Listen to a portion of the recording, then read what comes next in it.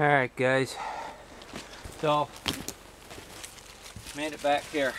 Thought I'd show you this little tip for you.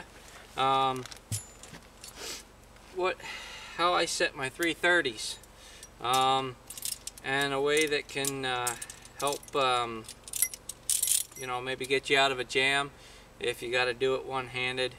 And you know, say you get caught or something like that, you can set these and get yourself back out one-handed.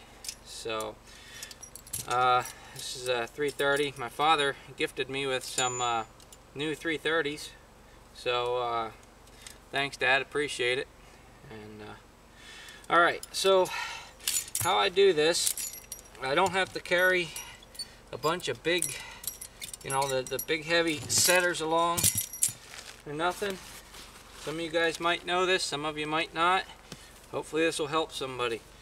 This is a 3/8 rope, float rope, and about 6 foot long. What I do is make a loop, and I set that on my, put that on my foot as such, go around my foot. Now I take that and I go up through my springs, come back down, and come back up through my springs. Now all I got to do is take and go like that. There it's set. I got my safety on.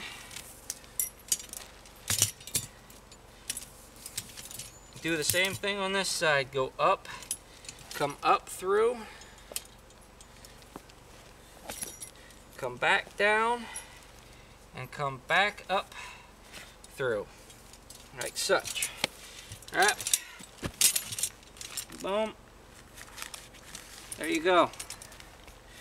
Now I carry a couple of these with me just in case, you know, one breaks or something like that, or lose it.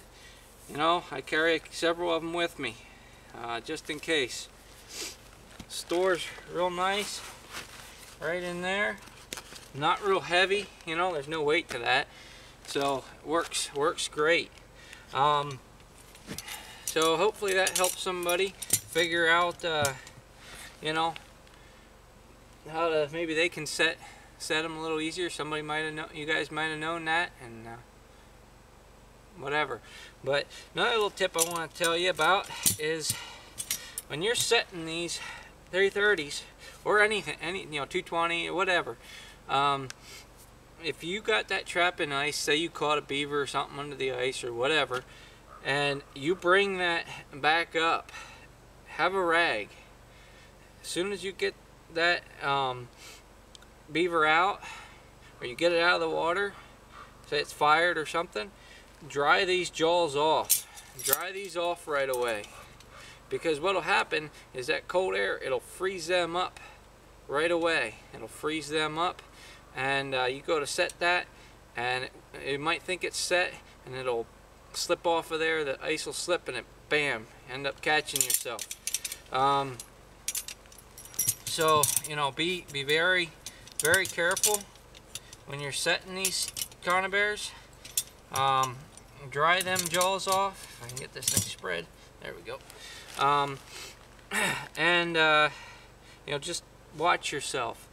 Another little tip you can do if you catch a beaver and you get them out and you get snow, you got snow, roll them in the snow. That'll help get the water off their pelts, help keep them from their fur from freezing up. Like another little tip I thought I'd show you here. If you got cracks in your boots and stuff, and you keep epoxy in it, and they're putting like shoe goop and stuff on it, just don't keep sealed for you like I have here. And I don't have the money to go buy a new pair of boots. I take a 55-gallon drum liner, the construction grade drum liners, stick it on my foot and put my foot down in the boot, and it's like having another boot inside.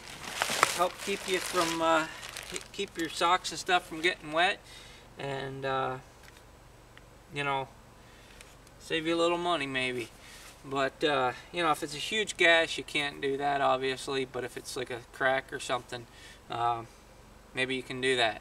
So, well guys, hope these little tips helped you out. Hope everybody's doing well out there. And I guess with that being said, take care, God bless, and we'll catch you on the next one. Have a good one, guys.